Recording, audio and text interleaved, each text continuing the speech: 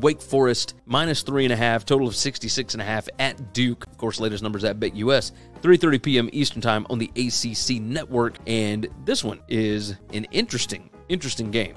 Wake Forest, obviously, not what everybody thought at the beginning of the season.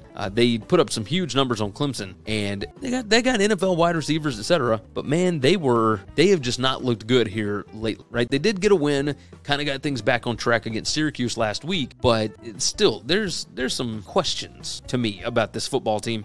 We'll show you here on the screen, of course, looking at the stats over the last 5 weeks. I've got Wake Forest favored by 0.5 point, and yet this line is 3.5. I think you already know which direction I'm going. I like what Duke is doing on both offense and defense. The defense is not great, and yet they're still able to get a lot of stops. Right. The biggest thing for Duke's defense here is they're number 24 in standard downs PPA. They are number 44 in standard down success rate. So they are able to get teams into, passing down situations, right? Second and long, third and long, etc. Well, they're not great at stopping that, but they do find a way to get stops eventually, especially, scoring opportunities per game. They only give up number 21 in the country, 4.25 per game, and they're number 70 in points per scoring opportunity. So it is what it is. I do like Duke's offense, though, especially against this Wake Forest defense, because I think Riley Leonard is going to be able to throw the ball however much he wants to on them. Rushing explosiveness, by the way, Duke over the last 5 weeks, their offense is number 2, and Wake Forest defense is number 43. So that's something else to pay attention to, maybe. But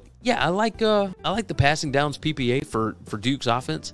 Even if they do get behind the chains, they can throw the football. They can get out of those spots. And they're number 26 in passing downs PPA. Wake Forest number 112. So I expect there to be a lot of points here. I know that my projection up there as far as the total is don't pay attention to just pay attention to the spread. The spread has been good to us. I think this could get a little pointy. Like this is 66.5 for the total. Yeah, I don't think either one of these teams can get off the field necessarily.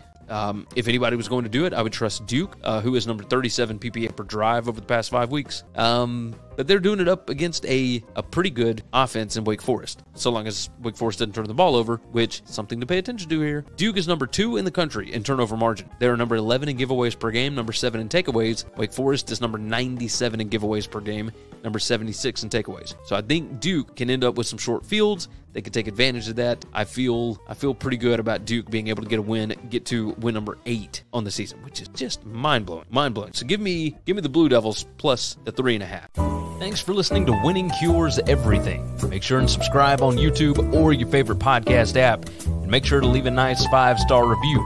You can follow Gary on Twitter at GaryWCE, and the show is at Winning Cures. Be sure to check out the merch in our web store and share the show.